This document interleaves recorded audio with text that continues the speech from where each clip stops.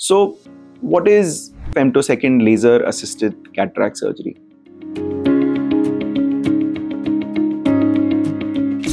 Ever since this technology has been around, it has been called a lot of things. It's even been called robotic surgery by some people. So it's important to know what it does and what your actual human surgeon who's doing the surgery does.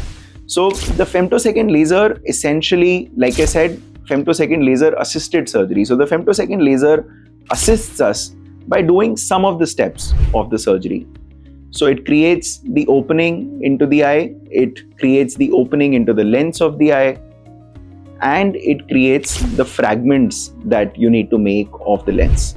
The rest of the part has to be done by a human surgeon who subsequently opens the incisions that have been created, opens the lens, and aspirates the nucleus using phacoemulsification.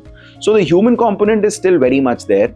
It is not really robotic surgery. It is a surgery which is assisting the surgeon, and therefore what it does is improves precision in surgery.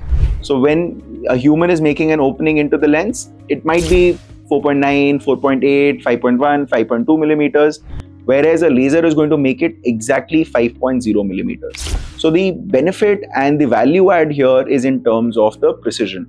The procedure is still being done in a very similar manner. The procedure is still being carried out by a human after the laser has been performed, and the risk profile is very similar.